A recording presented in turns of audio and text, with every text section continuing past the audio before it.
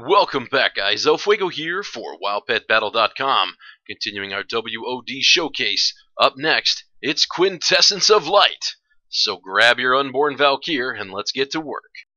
This fight is really all about aligning the damage up so they all resolve when Howl's up towards the end. So you want to start off with that Shadow Shock, and from there move into a second Shadow Shock. Now here is where the alignment begins. You actually want to pass the round so we can get everything to line up towards the end.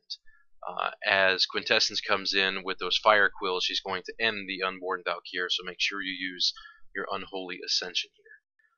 With Ascension up, that's going to give 25% additional damage for the next 9 rounds, and with the unborn Valkyr's final round, you want to apply Doom. As the Valkyr goes down, we're going to move into the Pandaren Water Spirit. Our first move is going to be Geyser. That's going to set a 3-round ticking bomb. From there, you want to make sure you utilize the Whirlpool.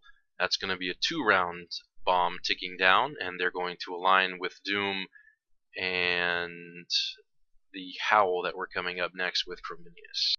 And now all that's left to do is pop that Howl. That's going to give you 2 rounds of damage increase, and all those bombs that we laid earlier are now going to all go off in succession and bring her very low. And I never thought I'd actually say this, guys, but with a final surge of power, Quintessence gets owned! And that concludes the Quintessence of Light strategy guide. We're always creating new content, so check our channel for updates. I'm Fuego for wowpetbattle.com.